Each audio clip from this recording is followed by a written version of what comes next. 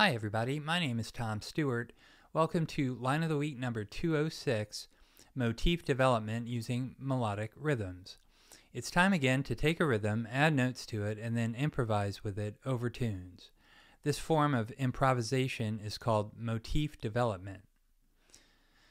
This week's line serves as an example mainly containing 4 motif development tools: melodic variation, rhythmic variation, diminution, and augmentation.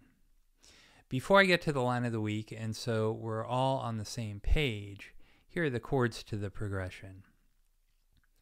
The chords are A flat major 7, E major 7, G flat major 7, A flat major 7, D flat major 7, C minor 7, B flat minor 7, E flat 7, resolving to A flat major 7.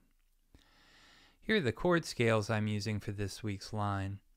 The chord scales are important because they contain chord tones and agreeable tensions.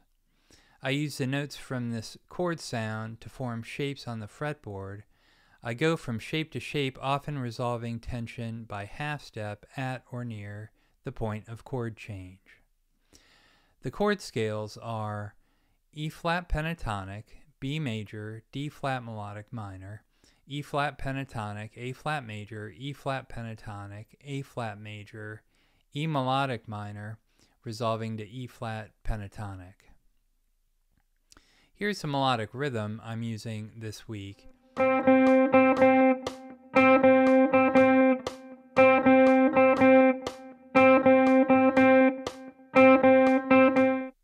Here's the line of the week with Guitar Pro backing to make sure I'm getting the notes and the rhythm accurate.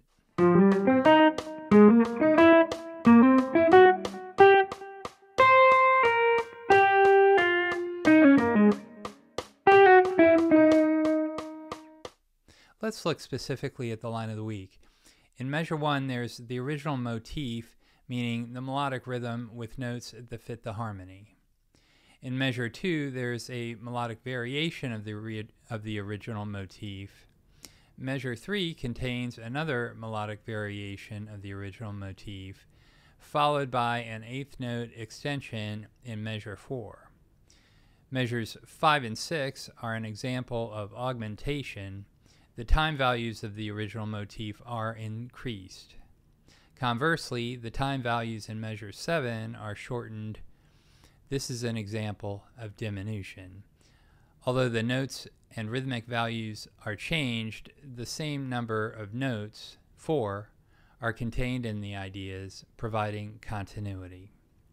Measure 8 contains a rhythmic and melodic variation of the original motif, followed by a whole note extension in measure 9 to end the line.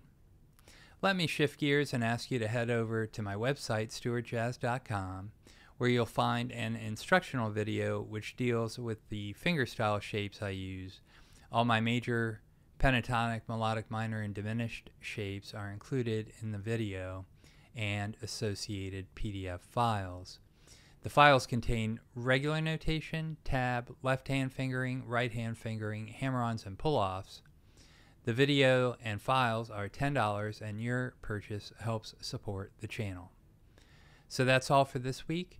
Take the melodic rhythm and see what you can do with it in your own music. Thank you very much for watching, and we'll see you next week.